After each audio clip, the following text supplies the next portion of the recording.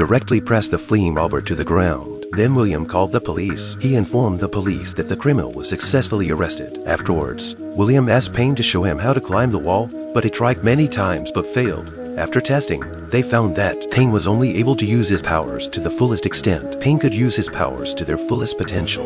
So William sewed a belt full of candy into his suit. To keep his energy up. In the days that followed, Payne took on the guise of Ant Boy. He traveled around the city doing good deeds. Soon he became a nationwide sensation, but his true identity remained a mystery. Payne's neighbor Payne's neighbor, became a fan of Ant Boy. But that night, she was kidnapped by a mysterious man. The next day, Payne went to school as usual. Suddenly she saw someone hanging on the roof. He was about to lose his grip. He didn't think twice. He hurriedly changed into his battle suit and went up to save the man. Under the watchful eyes of everyone,